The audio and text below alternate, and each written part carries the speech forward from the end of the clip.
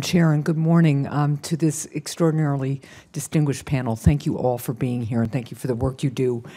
As you know, Dr. Collins, the fentanyl, heroin, and opioid epidemic is ravaging my state of New Hampshire and communities across our country.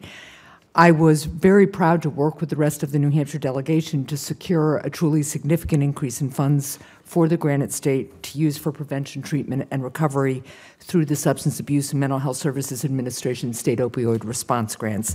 So now New Hampshire is receiving $23 million for fiscal year 2018. Before that, it was $3 million. So we think, the potential to really have an impact on the ground.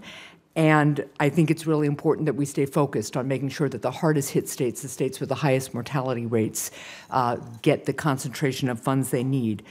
But we also need to make sure that we are supporting science here, because we need more and better ways to treat addiction and also to manage pain. It's a critical part of curbing the opioid crisis, and I appreciate the conversations we've had about it.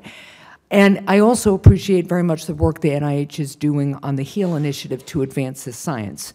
When you were before this committee last, you explained that you needed more flexibility from Congress to allow the NIH to fund research on the opioid epidemic more quickly and efficiently. Since that time, I've been really pleased to work with Chairman Alexander, with Ranking Member Murray and Senator Young to introduce the Advanced Cutting Edge ACE Research Act to give the NIH the flexibility it needs to quickly advance research on new treatments and non-addictive painkillers by providing that other transaction authority that we've talked about.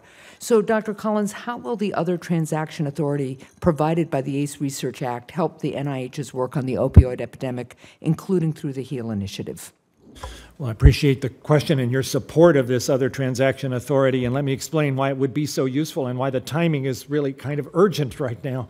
Of the HEAL initiative that you mentioned, HEAL standing for Help End Addiction Long Term, one of the projects that we are most excited about, which is truly ambitious, is to see if we could identify maybe 3 places in the nation where a particularly hard-hit circumstance is happening with opioids and bring together in a way that has not happened before, but as a research enterprise, all of the players in that, the primary care docs, the emergency rooms, the police, the fire departments, the criminal justice system, all of the other support systems, the state health departments, and see what could we actually do if everybody worked together in a coordinated way to tackle this problem, because no single one of those is going to be able to be successful in ending this terrible national crisis.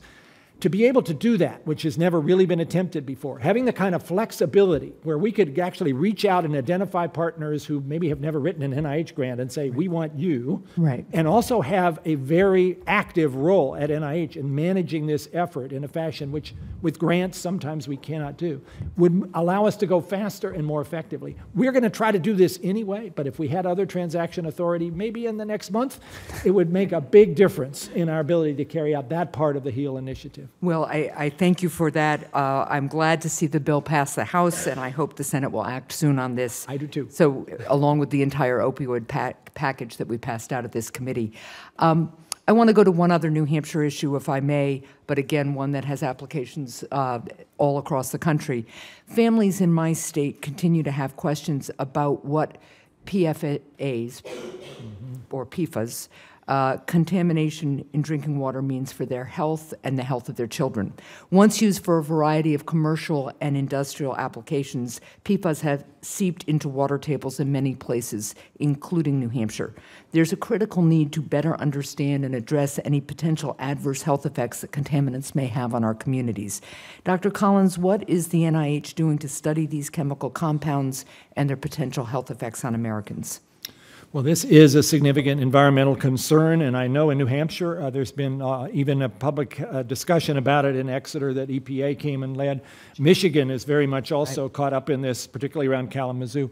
And this is the kind of a substance that has a very long half-life, is not naturally occurring, but has found its way into many groundwater and water supplies because of manufacturing of things such as carpet cleaners and so on. In terms of the environmental risks, we really don't know enough about the human risks to be very confident in saying whether this is really a big deal or whether actually we humans are able to handle it. We do know in animals there's an association with immune consequences and maybe other things, including perhaps cancer, but the human data is very uncertain. There is a big project which DOD is funding, which our NIEHS, National Institute of Environmental Health Sciences, is part of, along with the CDC's ATSDR. That is going to, I think, provide the kind of data that we currently don't have, at least in terms of epidemiology, of what is the relationship of exposure and to human medical problems. We desperately need more information of that sort. Well, I thank you, and I agree with that, and I thank you for allowing me to go over, Madam Chair. I'm going to follow up just to pinpoint any other gaps in research that you all might see, and I appreciate very much, again, all your work. Be glad to do. Thank you.